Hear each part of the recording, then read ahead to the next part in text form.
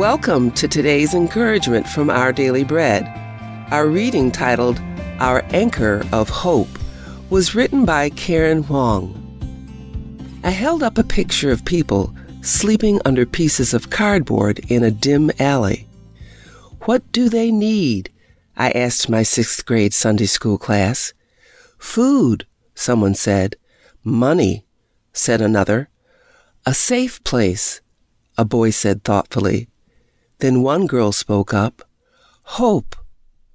Hope is expecting good things to happen, she explained.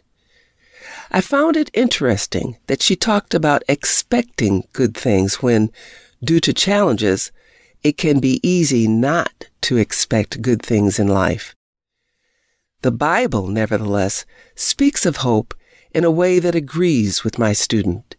If faith is confidence in what we hope for, we who have faith in Jesus can expect good things to happen. What is this ultimate good that believers in Christ can hope for with confidence? The promise of entering His rest. For believers, God's rest includes His peace, confidence of salvation, reliance on His strength, and assurance of a future heavenly home. The guarantee of God and the salvation Jesus offers is why hope can be our anchor, holding us fast in times of need. The world needs hope, indeed. God's true and certain assurance that throughout good and bad times, He'll have the final say and won't fail us.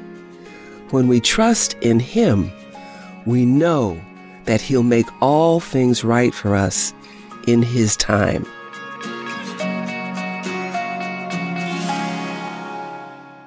Today's Our Daily Bread devotional scripture reading is from Hebrews chapter 6, verses 16 through 20. People swear by someone greater than themselves, and the oath confirms what is said and puts an end to all argument. Because God wanted to make the unchanging nature of His purpose very clear to the heirs of what was promised, He confirmed it with an oath.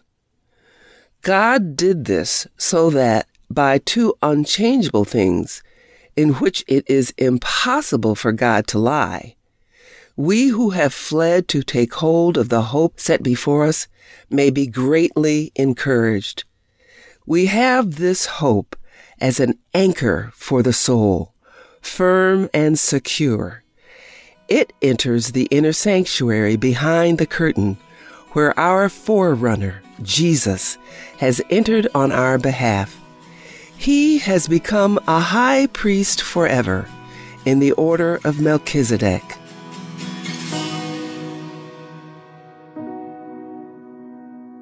Let's pray. Dear God, our hope in You is firm and secure, not because our faith is strong, but because You're faithful to do as You've promised. Thank You for giving us reason to hope, Lord. It's in Jesus' name we pray. Amen. Thanks for listening today. My name is Joyce Dinkins, and today's encouragement was provided by Our Daily Bread Ministries.